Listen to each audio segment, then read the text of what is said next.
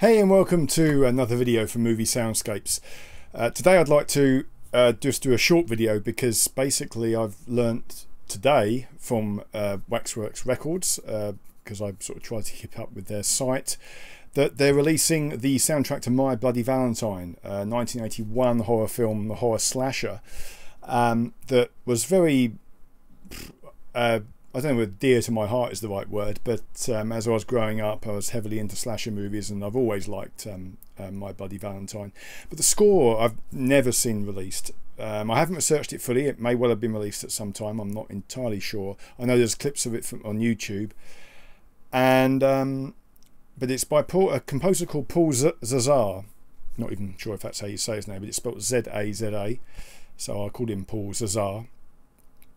And from what I can see on his filmography, or discography I suppose you'd call it, he worked a lot with the director Bob Clark, and Bob Clark directed, for example, things like Porky's and Black Christmas, and also famously A Christmas Story, one of the most sort of beloved American Christmas films ever.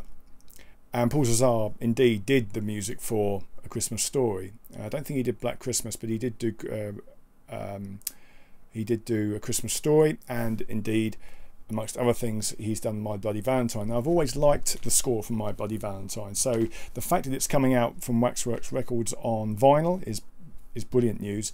I have got a lot of Waxworks releases prior to this. I've got all the Friday the 13th films they've released from Harry, of course, the great scores from Harry Manfredini, and as well as a few others, Day of the Dead, Creep Show, Shopping Mall, quite a lot.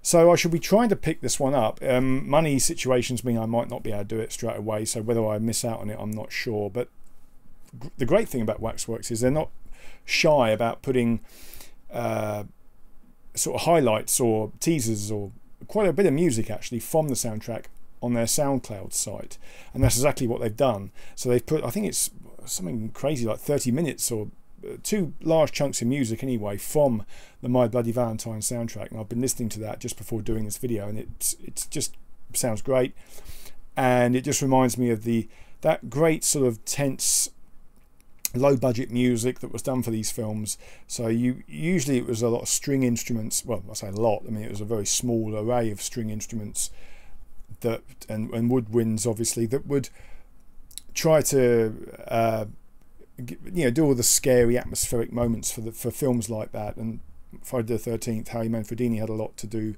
with setting the groundwork for those, rather than it being a sort of synthesizer type score that became quite popular as well from the likes of Rick Wakeman and John Carpenter. The other way to go was to do a small string ensemble, and that's what they did for My Bloody Valentine. But it is quite exciting. I'm just hoping that it's a good pressing from Waxworks. With vinyl stuff, you're never 100% sure what the pressing is going to be like. I don't want to go into details about some of the bad pressings and good pressings I've had, at least not in this video. I may well do that in another one. But let me know your thoughts on My Bloody Valentine if you've seen the film. But more importantly, what do you think about Paul Zaza's score? If you can remember the score from the film, tell me if it's been released before. I'm not entirely sure if it has been released on like CD before. Maybe I should have researched that before doing this video. But anyway, I did this video very quickly, so. But that's another, a good scored, exciting news, and hopefully, if money allows, then I'll be buying that one. Of course, Waxworks are constantly working on trying to get great film scores, or some unknown film scores out there, so they're a label well worth following.